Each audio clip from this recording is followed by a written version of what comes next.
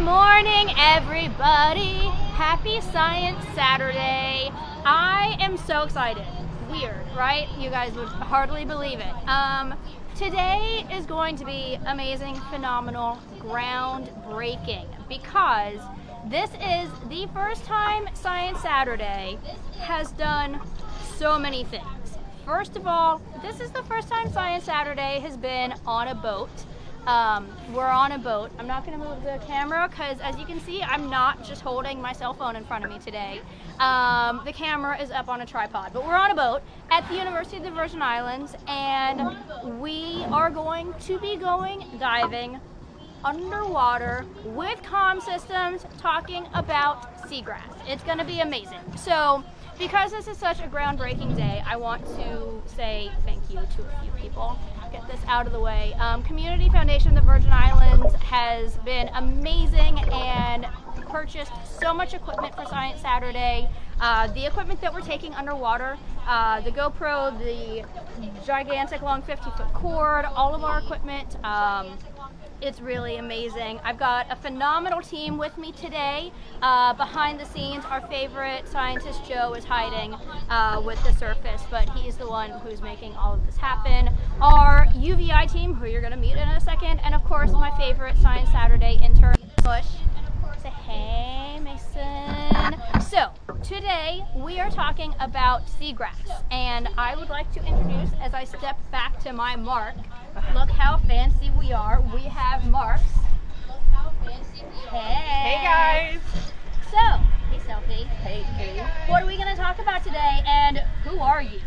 So we're talking all about seagrass. It's going to be a day full of awesome seagrass.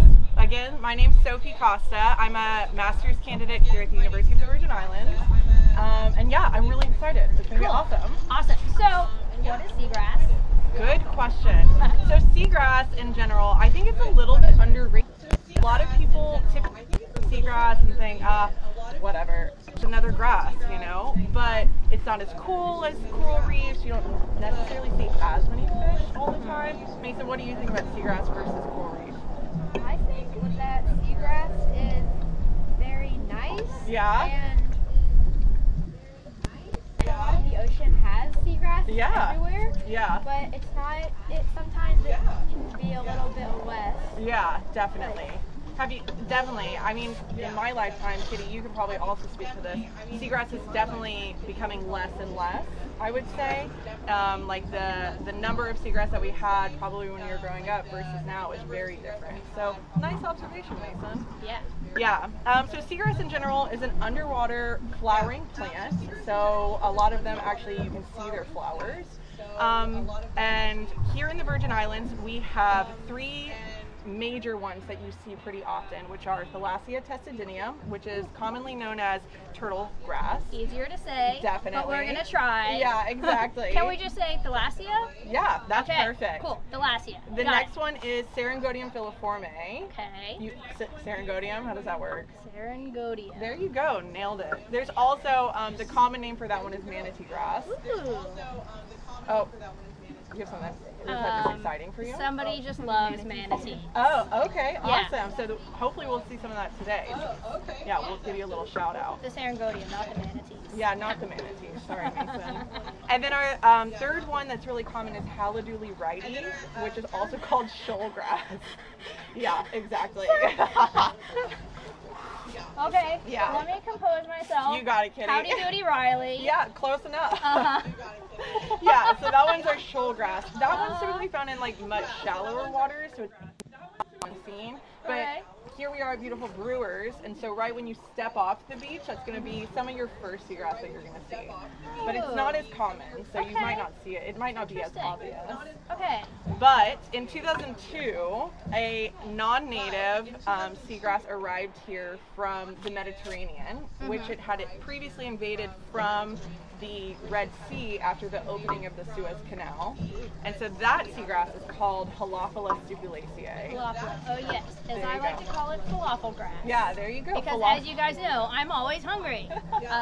So all these delicious howdy doody falafel grass. Yeah, there you go. Yeah, call it whichever one you want. I'll get it. The falafel grass. Don't hate me, scientist friends. Don't worry, you're good, Kitty. Like I said, arrived in the Caribbean off the coast of Grenada in 2002, and then has spread pretty rapidly and arrived here in St. Thomas in 2013.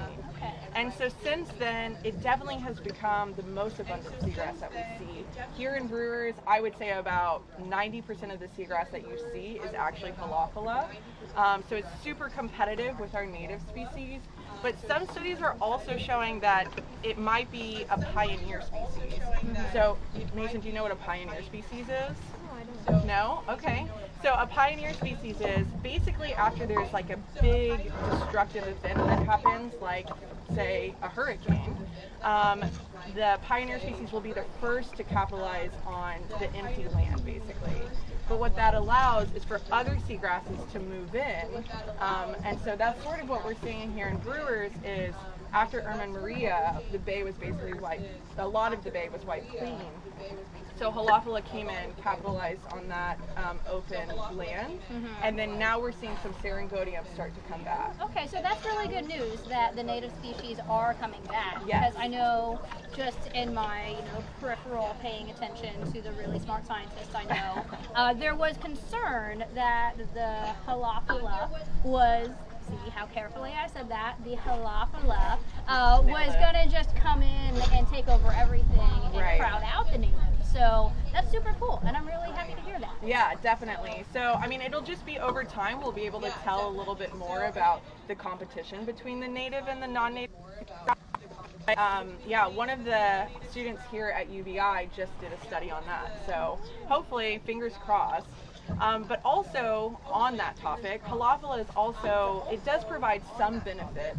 So one of the students that just actually defended yesterday, Kelsey Vaughn, saw that Halophila is, yeah, congrats Kels, actually does carbon sink as well. So as far as global climate change, Halophila is found in areas that might just have had sand, and so Halophila does allow, like, basically it takes carbon in out of the environment, which is great news. That is. So I was about to ask you what that means, but you said it. Yeah. So, awesome. And you have some examples of these grasses. I do have some examples, yes. All right, let's see. So, I do have some examples. Halophila is a bit different from our other native seagrasses. So here we have three of our native seagrass, or three seagrasses, two native and the Halophila. Okay. So Mason, can everyone see this?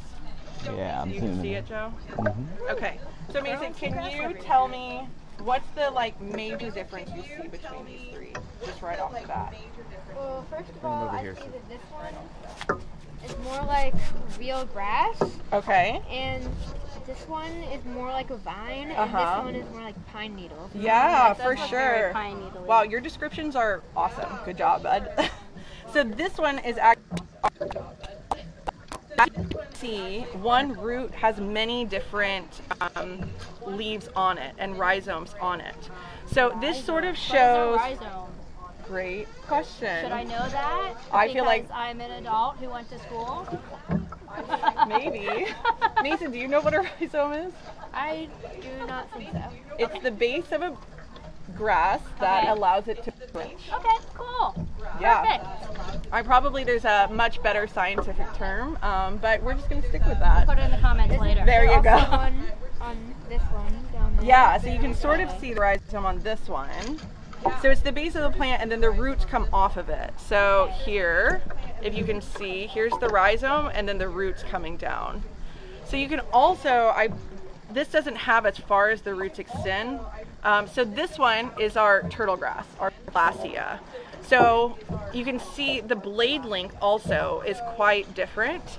So our Halophila on average is reaching like 5 to 6 centimeters in blade length, which is maybe about 3 inches, versus our turtle grass, which can reach up to almost 30 centimeters, which is about 12 inches or a foot. Isn't it called turtle grass because turtles eat it? Yes, exactly. So turtles, you'll often see munching on this, as well as Serengodium. But some people are starting to see turtles munch on the halophila as well. But fish also eat a lot of seagrass, or they'll eat what are called epiphytes, which are a food source for fish as well. And so they'll pick those off of the seagrass blades as well. Yeah. So, yeah, one major difference is the height between them. The other one, as you can see, is the rooting system. So Thalassia is a deep-rooted plant. Same with Syringodium. It's not quite as deep as you'll see with the Thalassia, but it is more deep. But then Halophila is very shallow-rooted. So honestly, much more than this. So that's another reason that scientists think that it might be more of a pioneer species. So that adaptation, or that ability and characteristic, allows it to spread much quicker and then take over much more area. All right. Yeah. So I bet those longer roots help hold the sand still too. Definitely. So preventing, what would you think? Okay, so last year, actually almost exactly a year ago, Kayla did a Science Saturday on erosion. But it's not erosion in the water, it's like sand movement, right? Yeah, yeah. But super similar theory. Now that I'm thinking about it, so go back and watch Kayla's Science Saturday from last year, where we learned about how the roots of plants on land will protect the erosion, and so in the ocean, the seagrass is protecting the sand and holding it still. Which all helps our coastal systems, and especially, you know, preventing erosion along coastal lines. Seagrass, you know, is really beneficial in a lot of ways, and like I said, I think it's not. There's a lot of misconceptions, and people think that it might just be us, but it actually provides a lot for us. I know that the native seagrasses as well also act as carbon sinks, and so that helps, you know, again, take carbon out of the environment, and so helping with global climate change and yeah, all sorts of good stuff. Cool. And what are the little purplish brown specks? So those are the sort of the epiphytes. Yeah, that fish might eat off. I'm going to show. So put them right against the camera so you can see it. Where? The lens there. There you go. You see those? Let's see. Yeah, we can just barely pull them back just a little Very bit. intense. Yeah. A super close up. Yeah. Yeah. Awesome. Ooh, Future Science Saturday, microscope with seagrass. Ooh, yes, that would be awesome. We have microscopes. Thanks, Community Foundation. Yay! So for my study, I'm also looking at how the change in seagrass, or how the non-native seagrass Halophila is different than the native seagrasses. So more particularly looking at fish. So looking at fish communities, because I bet a lot of you didn't know that seagrass is one of the most important habitats for many fish species. Yes, shocking, I know. So it actually provides a nursery habitat. I have heard that. Yes. So I like to snorkel in seagrass and look for little fish. Yeah. Maybe we'll see some today. I hope so. I hope we see some babies today, because that's the most fun. What kind of fish? Oh, good question, Joe. Joe just asked what kind of fish we see. All sorts of wrasses. So if you know your clown wrasse, you might see some, but mainly we're going to see the slippery dicks and the juvenile snapper, and a lot of gobies, like the bridled goby complex. So hopefully we'll check out some today and we can point some out. Yeah, and then so it provides important nursery habitat. So for my study, what we looked at is actually settlement of juvenile yellowtail snapper. So Mason, do you know what a settlement pulse is? No? Okay, so basically what happens is after fish spawn, then they release their eggs into the ocean, right? And then the eggs stay in their little larvae form until about 30 days after, and then they'll settle on, it depends on either mangrove, seagrass, or coral reef. So juvenile yellowtail snapper prefer seagrass habitat. So what my study is looking at is to see if there's a difference between the amount of individuals that settle between Thalassia, Syringodium, and Halophila, which is now on Kitty's hat, and to see, My you know, sister's hat, actually. Thanks, Jenny. Thanks, sister. amount that settle, and then we're looking at mortality rate as well. So after settlement, if more die off quicker in the Halophila versus the native seagrasses. And then the third aspect we're looking at is looking at the health of the juvenile yellowtail snapper between different seagrasses. It's important. Definitely. So seeing if there's the same food availability, seeing if the length and the width are same between individuals caught in each of the different types of seagrass. So all good things, you know. We're trying to see how it's really impacting the fish community. Awesome. That sounds really cool. Definitely. All right. Any questions from the audience or from you guys? We do have a couple hellos. Yay! Hey, Hello. everybody. Don Edwards Hey, and Daddy. Susan Edwards have both Hey, said Mommy. hello. Aw. It's a family affair. Yeah, we You love know, it. They're just here for smush. Yeah, let's be honest, so are we. Well, I think.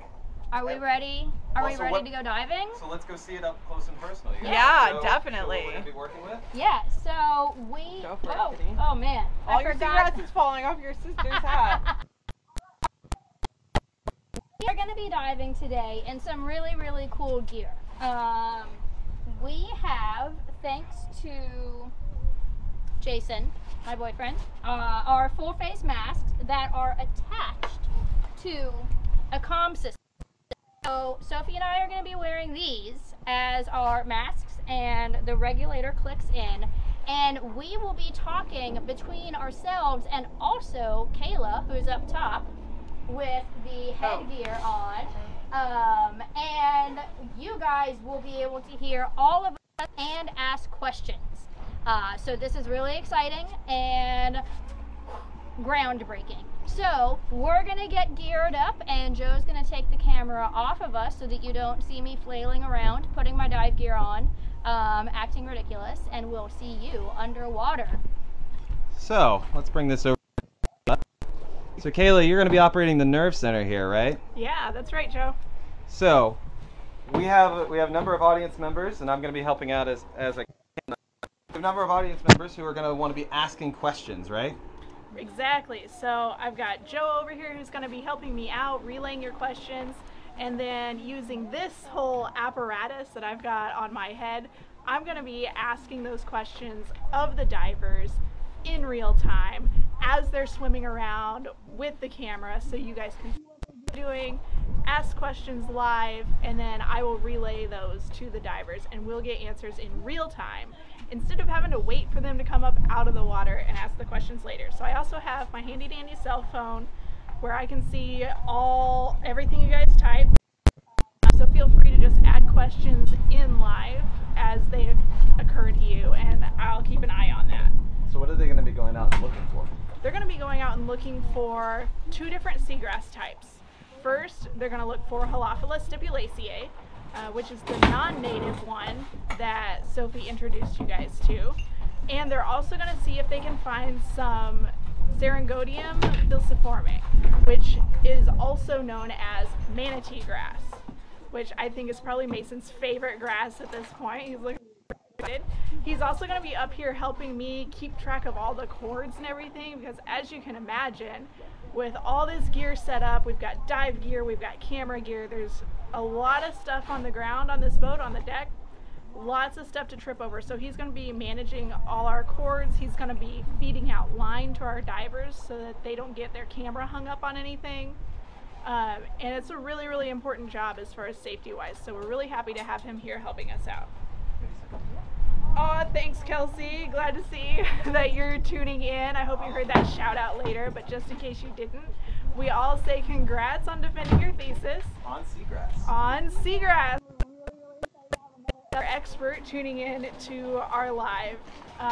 So we'll be ready for your questions as well. We'll try to be prepared. And we have another Seagrass thesis, right? On Wednesday. Right, we do have another seagrass thesis coming up on Wednesday at UVI. So lots of seagrass stuff is happening. Stay tuned if you're interested. And yeah, we're ready to field all your questions. I know I had one question come up while everyone was talking. They talked about epiphytes. Wonder if any of you guys know what an epiphyte is. I know some of you do.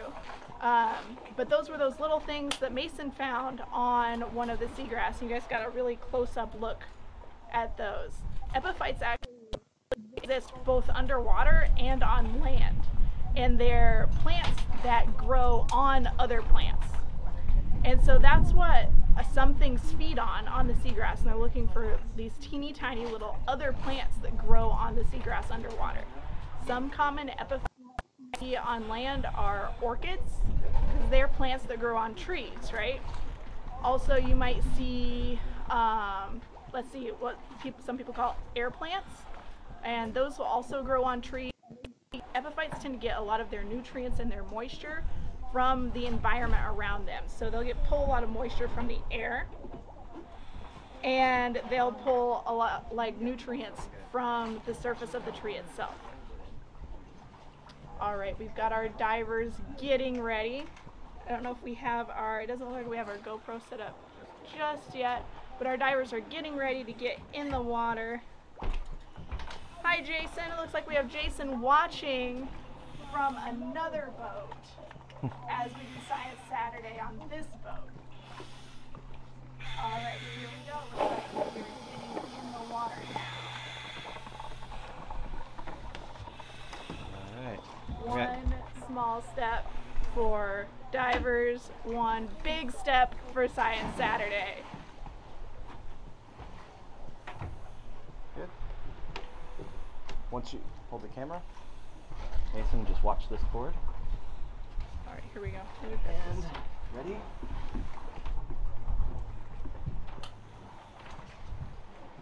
All right, we've got Kitty on the dive cam.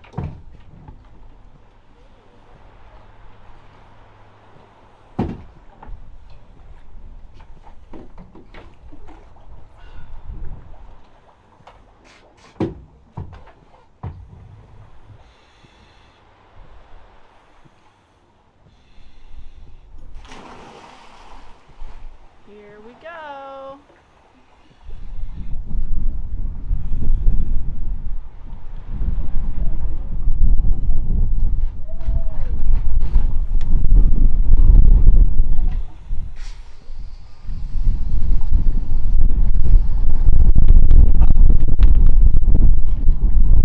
Mason.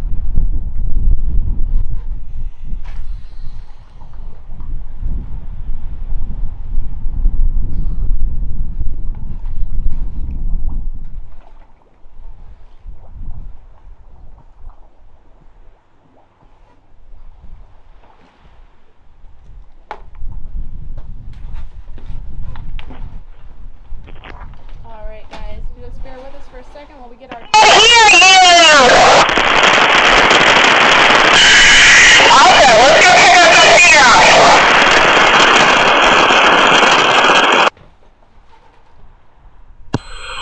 Alright guys, you're coming in loud and clear.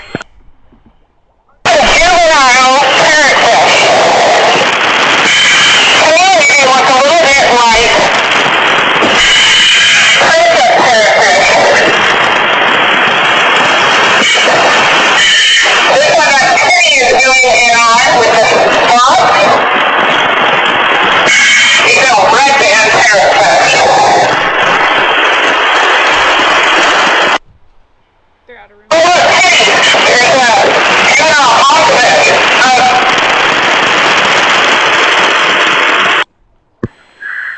Hey guys, you have reached the limit of that cord. You're almost out of room, so don't go any further.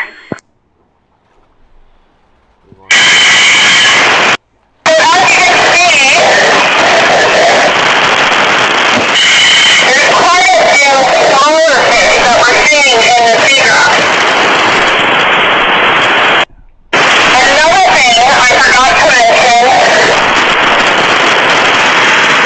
is that Palafala is quite a bit more dense.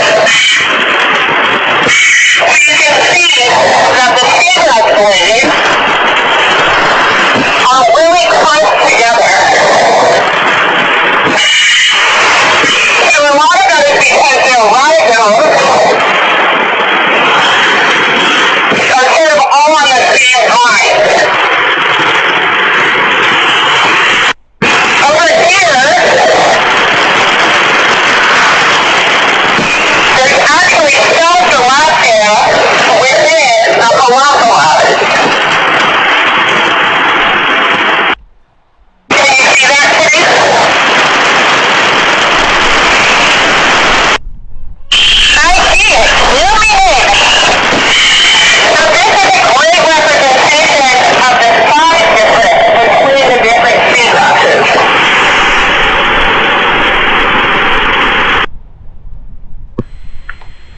Hey guys, we've actually lost video.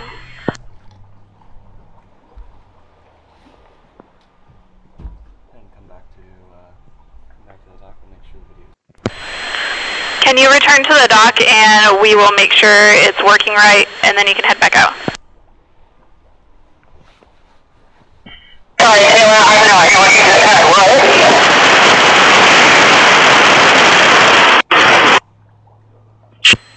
The camera back. I still have a screen.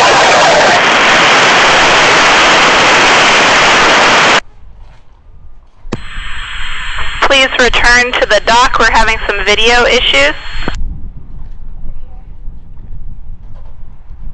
It's coming up.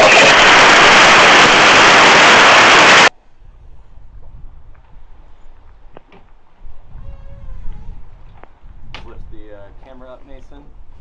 There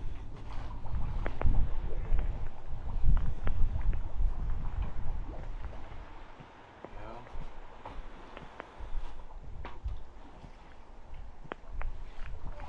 Almost. 1 second.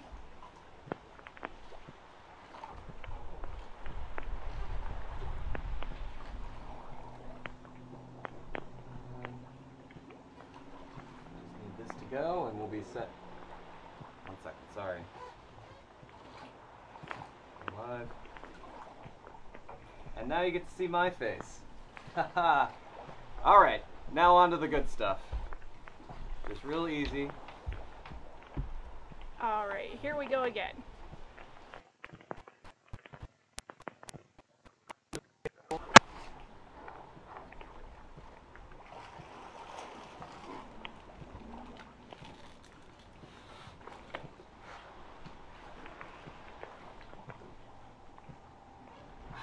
Why did it?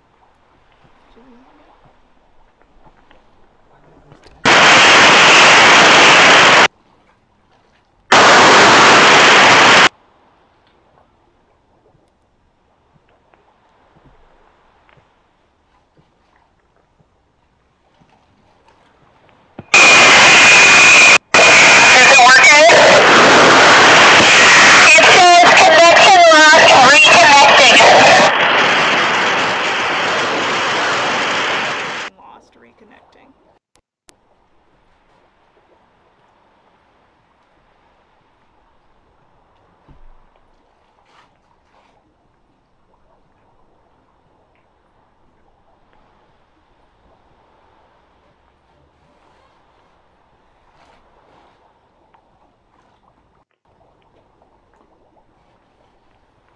Here we go, Ron.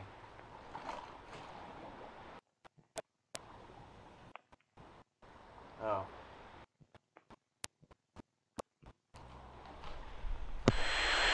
Just go slow.